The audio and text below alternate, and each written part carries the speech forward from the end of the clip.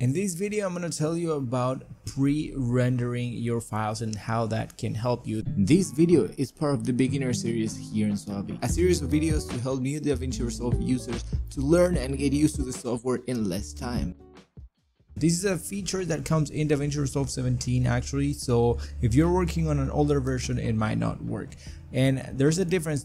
There's the cache rendering, which is when you do a change and this sort of creates a file in your computer, but it's not like readily accessible because it changes every time you do a change on your computer on the timeline, right? And which is these render cache. And here are the ways that you can see it. Let me change it to high resolution while I'm recording these, because that way it takes less memory here from DaVinci Resolve. Okay, so there's a difference. The render cache is not pre-rendering.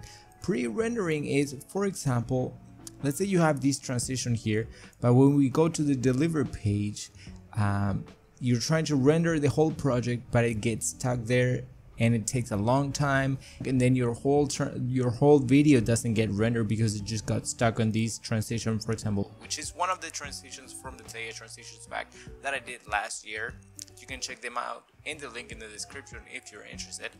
But if you see these, for example, let's say you want to create a pre-render of these, because that creates a readily accessible file that doesn't have to be re-rendered from scratch again, and for some reason it works better. So what you want to do is, so to pre-render your file here, the first thing that you might want to do is, if you just select all of these and then just click render in place, it will just render one of these probably, and that's what can happen sometimes. So what you want to make sure is, like, if you have a transition like these, for example, you first want to create a compound clip and right click and then just create a new compound clip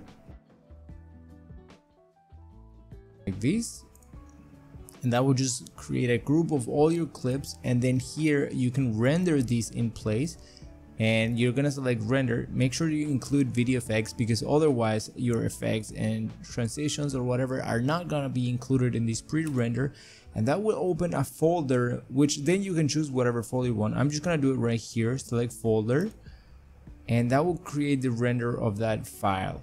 That way, when you go back to your rendering section here in the delivery page, then it will just use these, and it would not have to process that whole thing again, so you can more easily pre-render. And that also helps when you're trying to review something. Let's say you just pre-render all your transitions, so when you're playing back your videos on your timeline, that can help out a bit too. So that is pretty much it for this pre-rendering video, and a little bit of an explainer of how it works. And I hope that this is helpful and that you can use it whenever you're working on projects that you have a lot of transitions and video effects on, because that will really make it easier for you at the time of rendering your project, because you will have those individual parts already rendered, or pre-render actually.